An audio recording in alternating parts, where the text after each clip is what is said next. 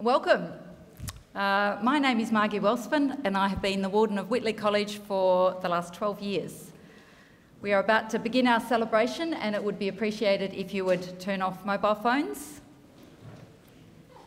I hope I've remembered to turn mine off. Thank you to Jack Tan for that very pleasant music as we gathered. I begin by acknowledging the Wurundjeri people, who are the traditional custodians of the land on which our college is situated. I pay respect to elders, both past and present, of the Wurundjeri nation, and extend that respect to other Indigenous Australians who are present. It is with mixed feelings that I welcome residents, alumni, families and friends to Whitley College. We are pleased so many could make it, and some will be coming later in the day. We have representatives from every decade of the college's existence here in Parkville. The Prime Minister of Australia, Sir Robert Menzies, opened Whitley College on this site in February 1965. In a grand and moving ceremony, he exhorted people to never let anybody persuade you that you have made an error by creating a university college, which he predicted would contribute so much to the life of the nation. I wonder what he would now think about the closing of this very special university college. It is important to acknowledge Mervyn Himbry, who founded the college and was principal from 1959 to 1986, a stupendous effort. It was his vision and dedication to create a university residential college closely linked to the new theological school. Of course, he was ably supported by many fabulous people. We acknowledge his son Milo, who is here today. I'd like to introduce you to the people involved in this service. Reverend Andrew Woff, former resident of Whitley, Reverend Dr. Ken Manley, Principal of the College from 1987 to 2000, Jack Tan, Dean of Studies, and Caleb Ballinger, former resident. And now I'll hand over to Andrew Woff.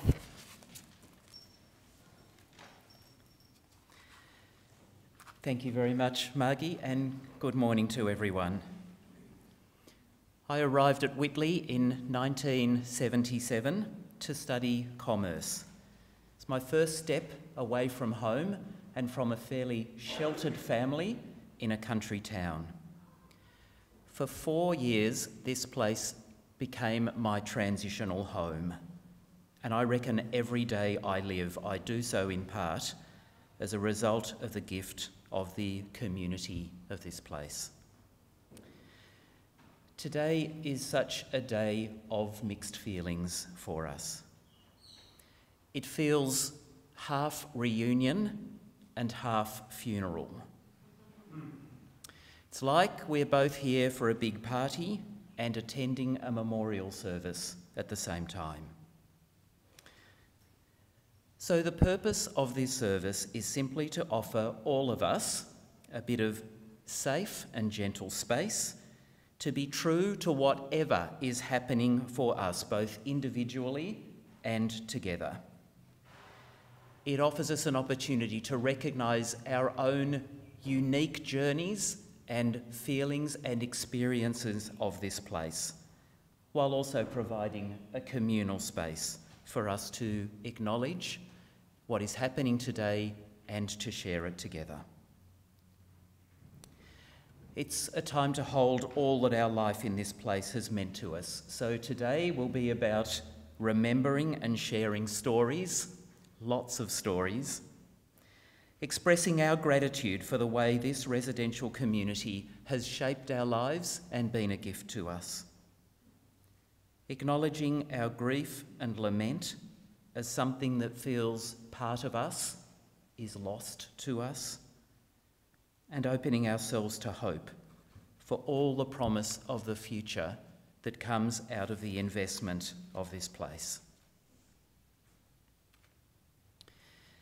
In preparation for this service, Ken Manley, who will speak to us a little bit later, suggested that Psalm 84 from the Bible could be a relevant focus for reflection.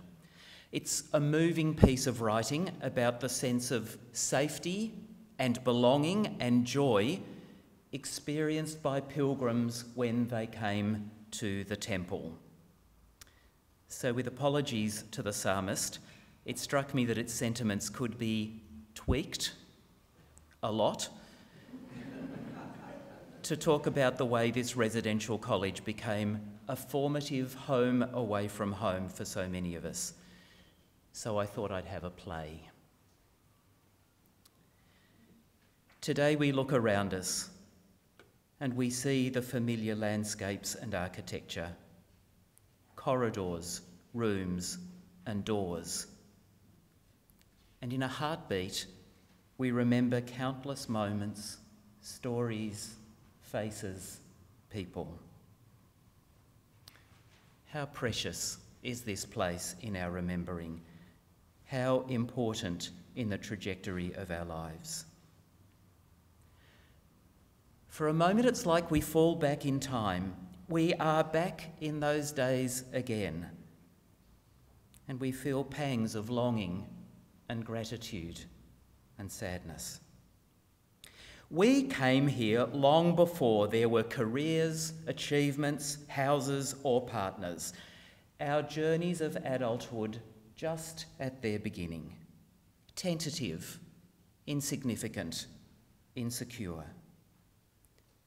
And here we found a foothold, a place of safe lodging, belonging, friendship, support, parties, trike races, college sports, drama, the odd crazy risk or two.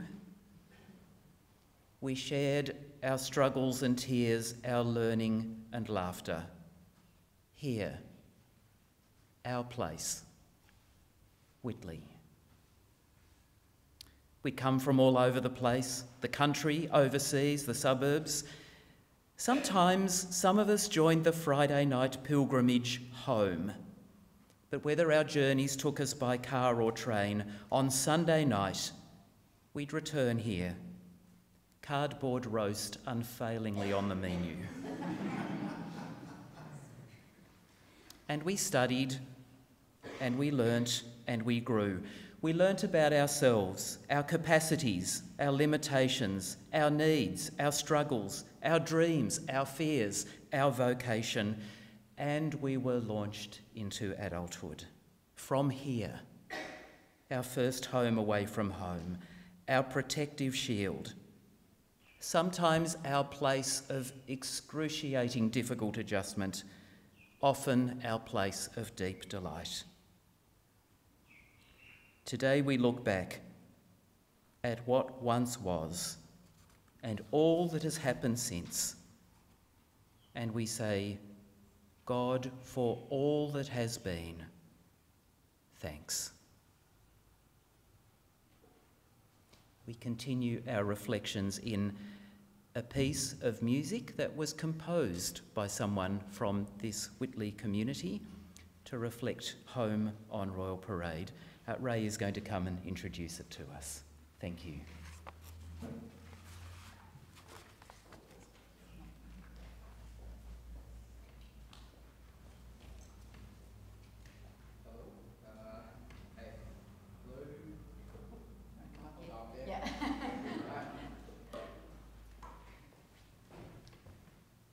Okay, so I wrote this piece in 2014, at which point I was doing my undergrad in music, studying composition. I'm now doing my master's in audiology, so it's been a bit of a shift.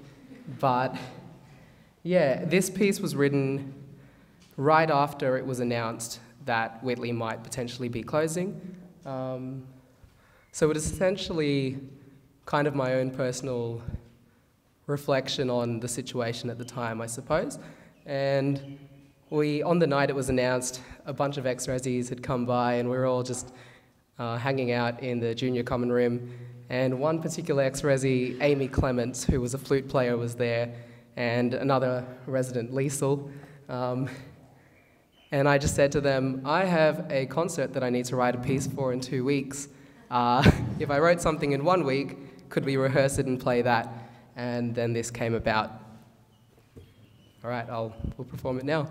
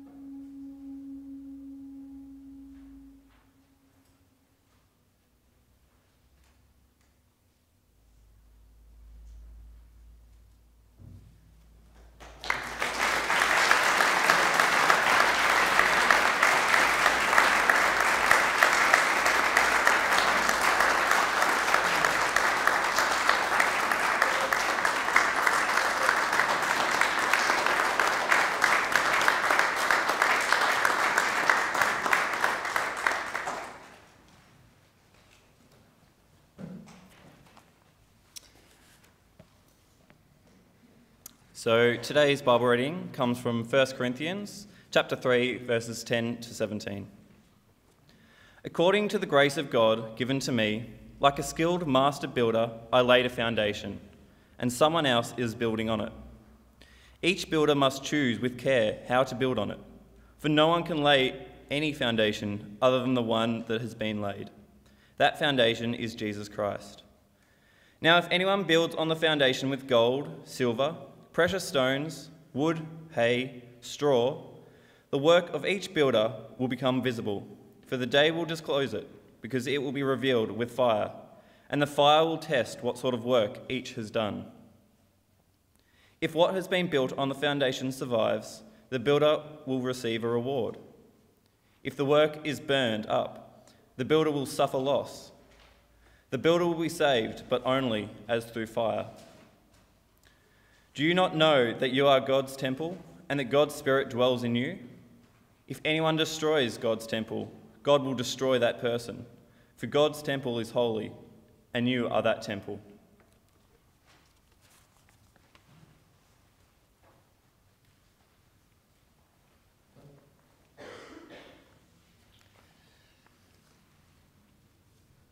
Like many of you, I have such a mixture of emotions today. I wouldn't begin to try and count the number of times, for example, that I've been in this chapel. Though when I first came here, it was a little different. The pulpit was much higher. We didn't have a grand piano, though we did have the three wise men and the organ, both of them, incidentally, significant gifts to this college. We often speak and think of life as a journey, a struggle, an exercise in both gain and loss, joy and sorrow. No life consists of nothing but success and satisfaction, of security and self-gratification. Failure and disappointment, loss and pain are natural and inevitable parts of the human equation. So we have gathered here today to celebrate and remember what Whitley has given to so many of us. In words, in music. I was trying to detect the noise of the trams in your composition, but couldn't quite get them. Living on Royal Parade. We have shared so much, so many of us. And at such junctures, I often remind myself of the wise words which have become something of a life motto for me these last years. Effectively a prayer of a distinguished leader, United Nations, Dag Hammarskjöld, who said, as Andrew's already quoted to us, "For all that has been, thanks." But he went on to say, "For all that will be, yes." That's my emotion today. Gratitude is a choice we're often invited to embrace. But it's demanding to be asked to say, "For all that has been." Of course, much easily prompts gratitude. But there are other experiences, perhaps painful and sad. And yet, in retrospect, the mature experience is to say, "For all that has been, for all that has made us, shaped us, thanks." And I wonder what might feature, we've already had some suggestions, in our gratitude for Whitley today. Your very presence here, of course, suggests that you do have personal memories and experiences that I hope prompt gratitude. Perhaps personal friendships.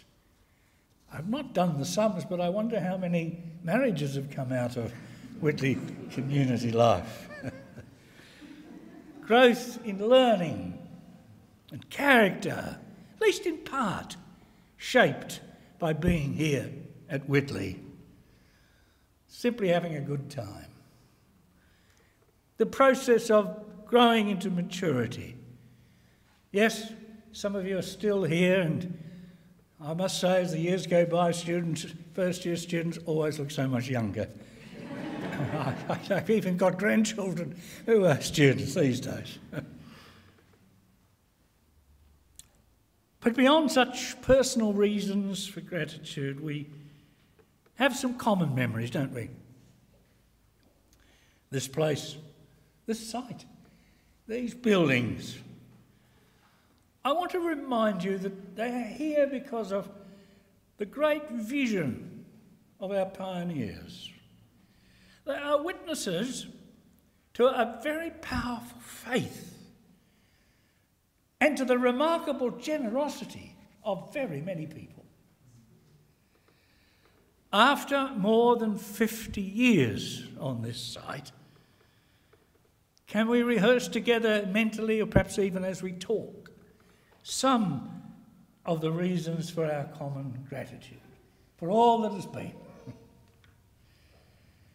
Now, this is not the time and place to rehearse the history of the college in any detail.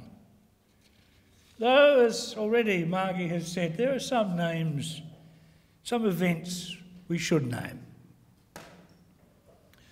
Most of you will know that the college began as a theological college in 1891 with a handful of students. And the first principal was a young scholar from England, William Thomas Whitley. Came out here, and his wife died shortly after he came here, though happily he found another wife before he went back to England. But Whitley was the founding principal, and across the next 60 years, that was the purpose of this college, set up by the Baptist Churches of Victoria. From 1912, it occupied premises in 1912. I think today it's still a motel over there in North Melbourne.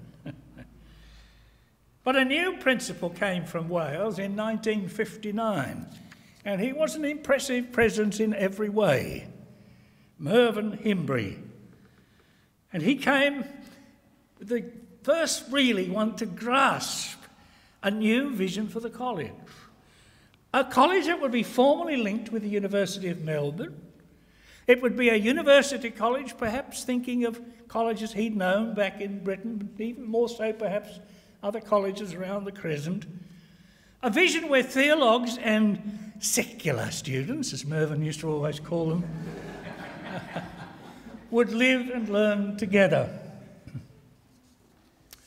And as it turned out, the times were right for such a vision. The vision took concrete shape. But I want to remind you that it only happened because of the faith and the generosity of many very ordinary people from the Baptist churches and other interested friends here in Victoria. Let's pause and give thanks for people like John Hopkins, who gave practical drive to this project, worked himself into the ground that this place might be built. People like Jeff Stevens and Bernard Moore and Tom Keat and Milton Warren, and I hope you've still got college histories available. You can read about them all. They were the pioneers. Yes, there were some timely bequests which assured the pioneers that God was leading them and fundamentally aided the building of the college. And there was a new government policy of advancing university education which helped fund this new college. The times were right, yes. But the initial impetus came from very many ordinary people who put their hands into the pockets and said, yes, we think the Baptist churches should have a university college as well as the schools that we have. For all those people, we give thanks. So on that very exciting day that's already been alluded to, the famous donut was opened. The Prime Minister of Australia, who could match Mervyn in girth and perhaps in eloquence. The Prime Minister of Australia stood up on the balcony out there. The crowds were all out there on the 25th of February 1965. And for the first time, the name Whitley College was pronounced. Some of you were there that day, weren't you? There's a few. Milo. Where's Milo? I saw him before. I know he was there because in the official photo he's there. Along with Menzies and his family, and there he is, a schoolboy, grinning away at the beginning of Whitley College. Great that he's here today.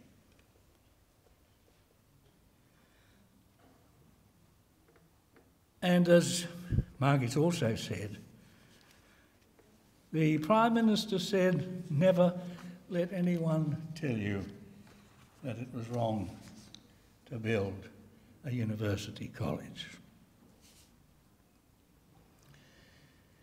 So, there it is. No one is saying today that the creation of Whitley was an error. No one.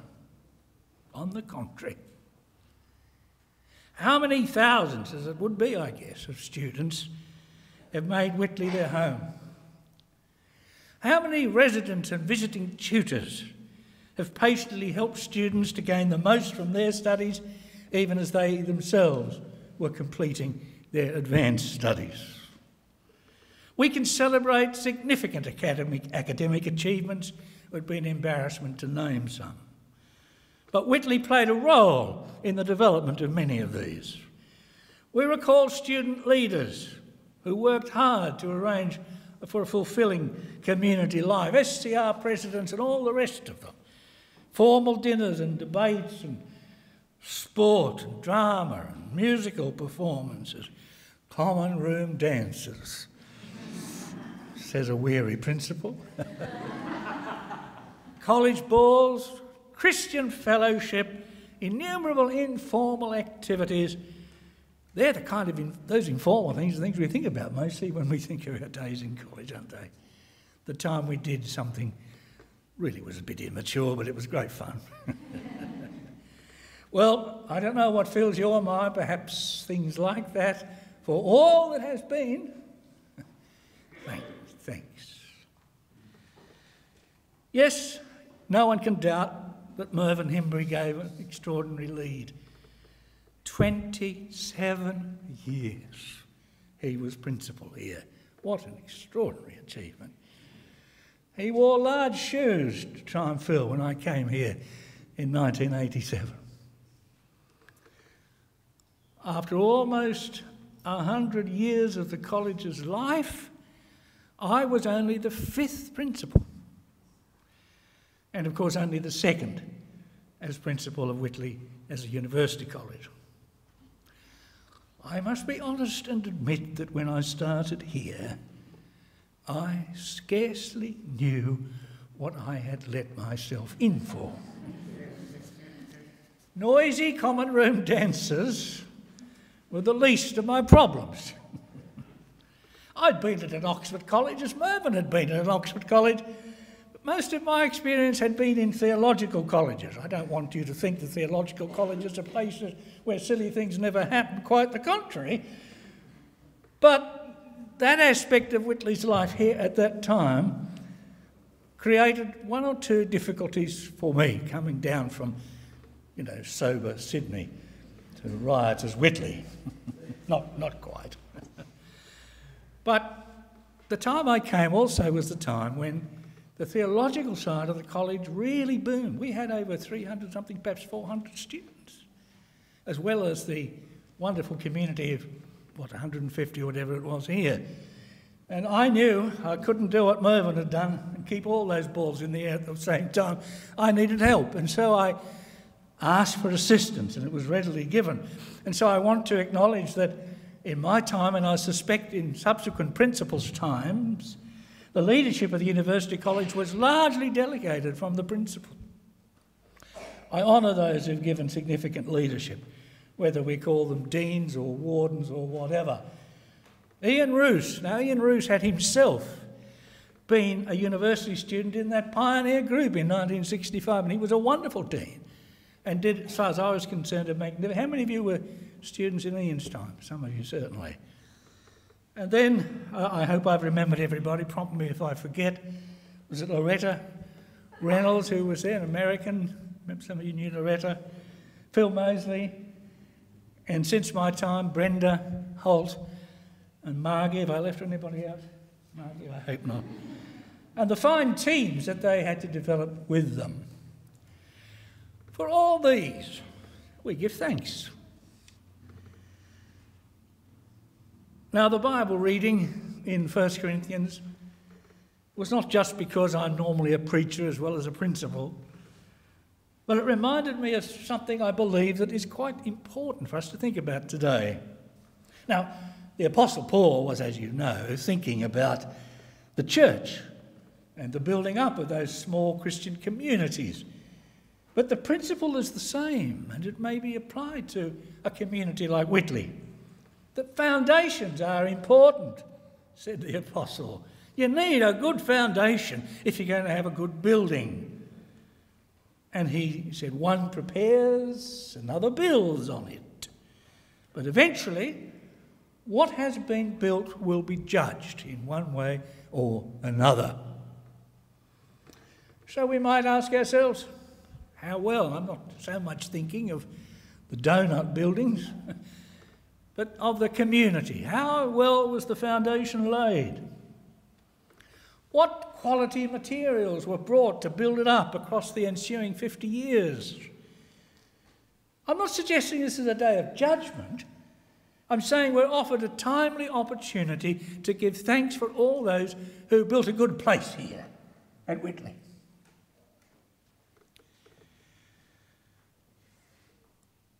I don't understand all the reasons for the decision that has brought us together today.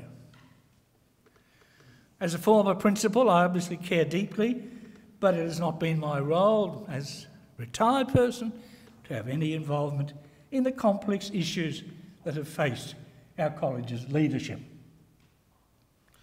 I acknowledge that these are difficult days for educators.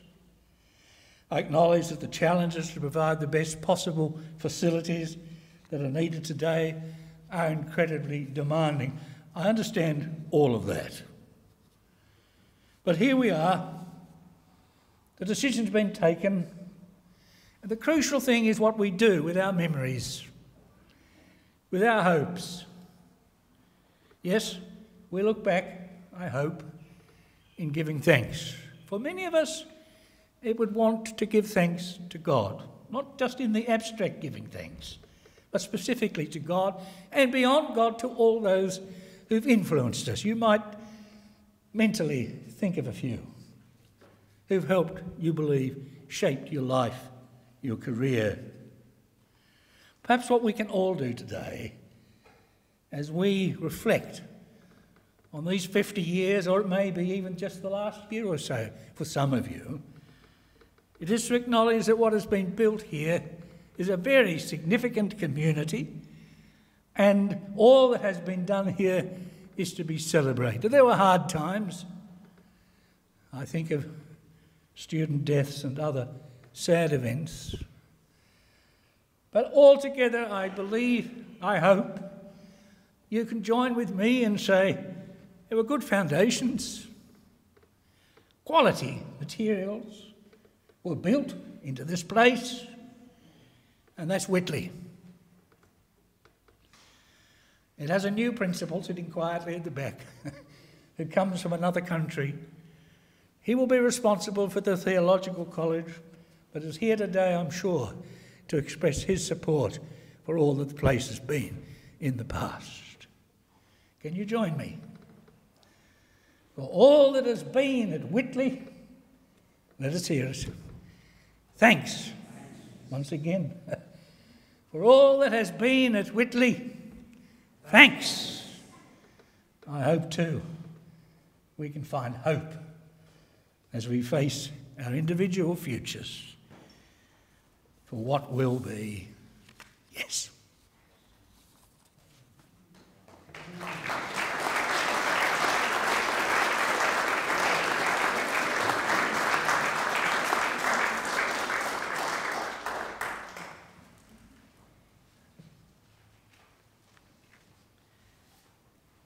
Thank you so much, Ken, for leading and stirring our own personal reflections.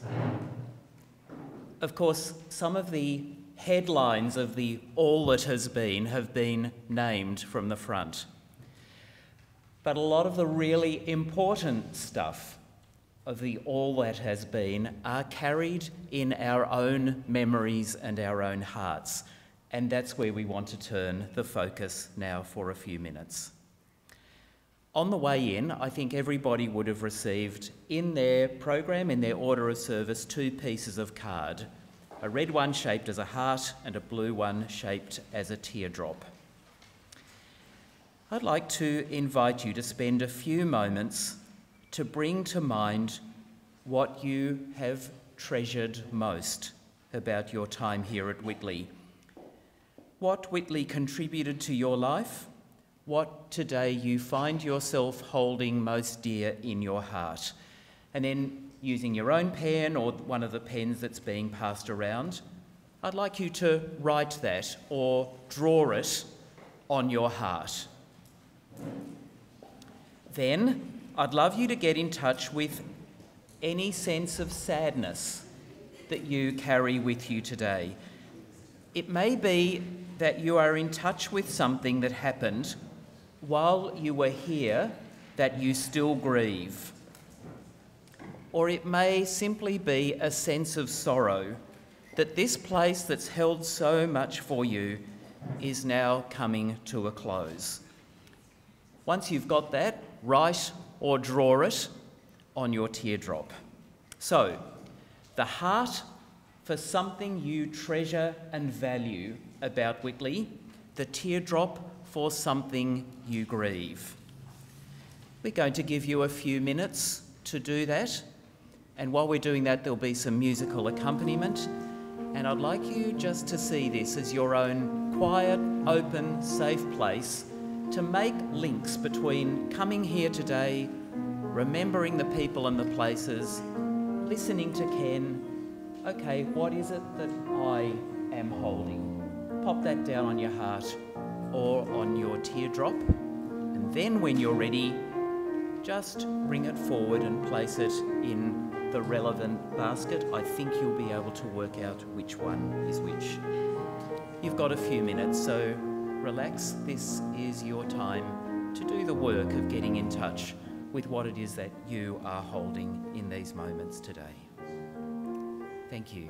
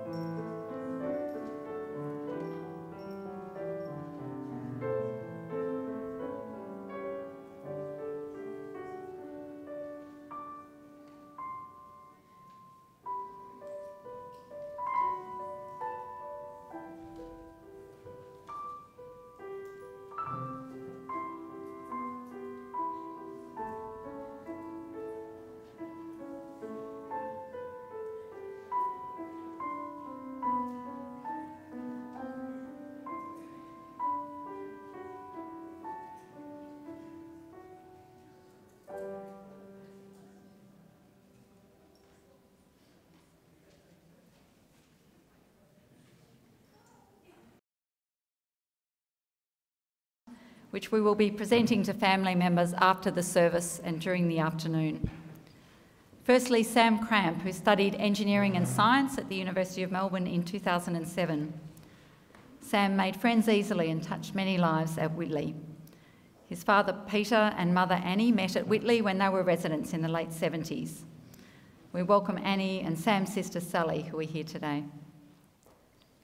Catherine Lake from Bendigo studied science, majoring in IT, and lived at Whitley in 1998 and 1999. Kath was much loved for her vivacity and enthusiasm. Her parents, Rosalie and Ron, were unable to be here today due to a prior commitment. James Rapley moved from Seymour in 2003 to study engineering and science. James was a high achiever, talented basketballer and loyal friend. He was the Whitley Student Club president in 2005. His parents, John and Judy, and siblings Julia and David, generously set up a scholarship for rural students coming to live at Whitley, and that scholarship will continue on at the university. John will be here later this afternoon. John Hopkins, as already mentioned, was first president of the college and a driving force behind the building of the residential college and instrumental in raising funds for the building. We welcome John's son David and granddaughter Sarah, who are both residents and are here today.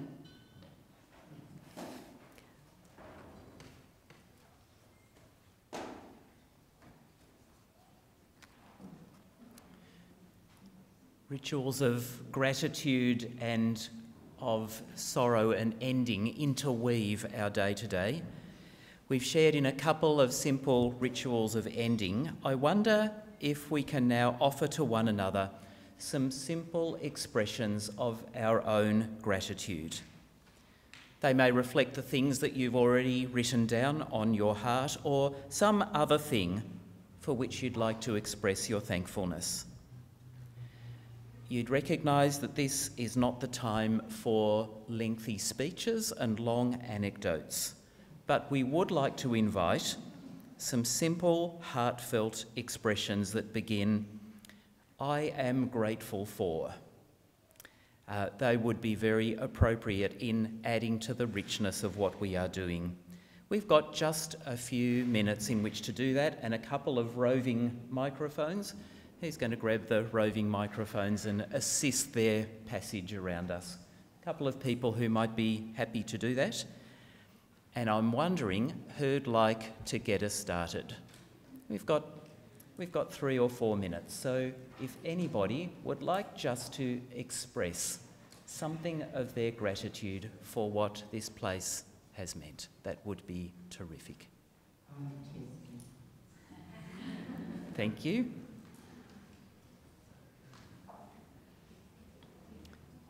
So it's always gutsy to go first. You can go to the front of the lunch queue. Well done.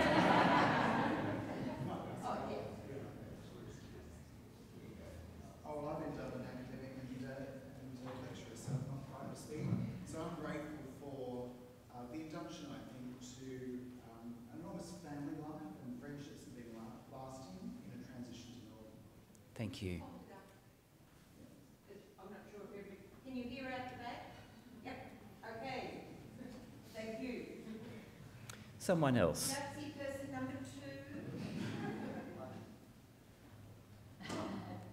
Come from Anthony. No, they all have to be into opening. Oh, thank you. I'm grateful for 2 years that I was here and the fact that I've made friendships that I know will last for the rest of my life. Yes. Thank you, Anthony. Thank you. Taxi person number 3 coming up. Heather. I represent an era that's a little bit further afield than Anthony's. I'm very grateful that I can say in 43 years since first coming to Whitley and being included in that initial life of O-Week that I have met my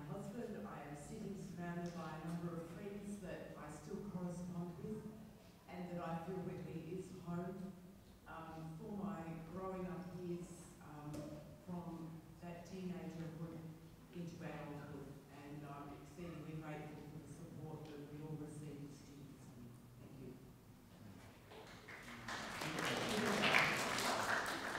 Is there anybody else out here?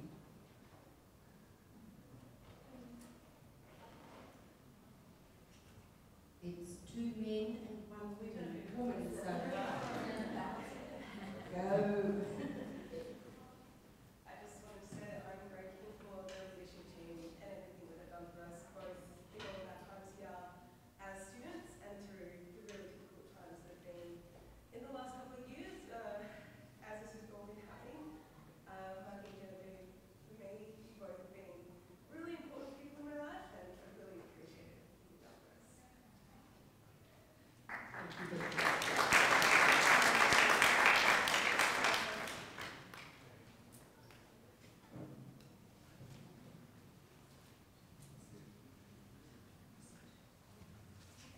I'm grateful on behalf of all the pastors who were invited by this college to schools of ministry. As we laboured out in the pastoral field, I remember thinking I'd love to spend a week in college to catch up on all the latest trends and reading and other things as I laboured out in the pastoral field. And Whitley set on a school of ministry every year for those of us who were out there on the forefront. Thank you, Whitley.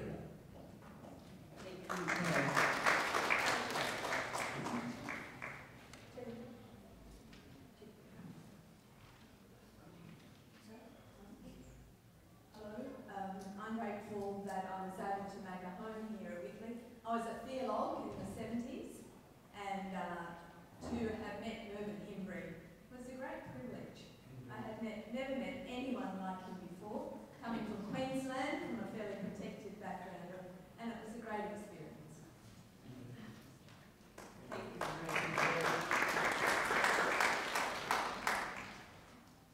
I'm just rolling my eyes around. One more.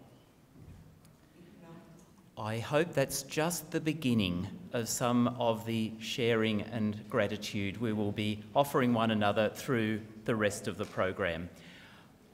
I might just be reflecting my own era, but I can't finish this service without mentioning pondings.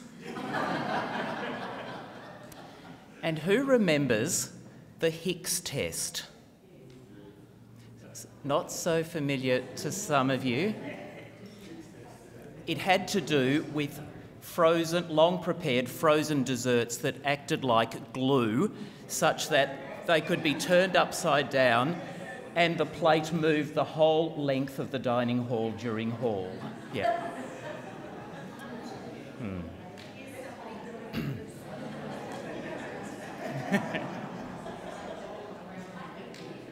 And mentioning Mervyn, I have permanently in my head this little tape that goes like this. For these and all his blessings, may God's holy name be praised. Amen. I remember that from every hall, except when he went Latin on us. It's natural that all our experience of Whitley as a residential college is attached to this place. And there is for us today a sense that the closure of the residential college brings with it for us a personal loss. But along with Ken's reflection, I want to conclude with the thought that that which actually nurtures and nourishes our memories about all that was precious to us is us. It's not so much the buildings and this location, but our awareness and our relationships that keep this rich history alive.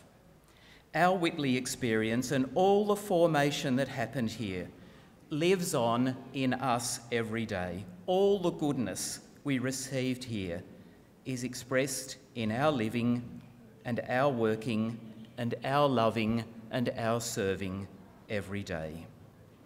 Do you know, through the echoes of time, I have a resilient memory of my final valedictory dinner here at Whitley, at which one of the students, and I don't remember who, contributed a witty poem which ended with the sentiment that however our life might work out and wherever we might go, remember that Whitley was a part of your life. It sure was. So let me say on behalf of us all, Whitley Residential College, today we bid you farewell and we thank you and we release ourselves from you. We celebrate today the countless gifts invested in our lives here. We recognise those who contributed so much: principals, office, cleaning and kitchen staff, deans, tutors, wardens, deputy wardens, chaplains, residents, friends.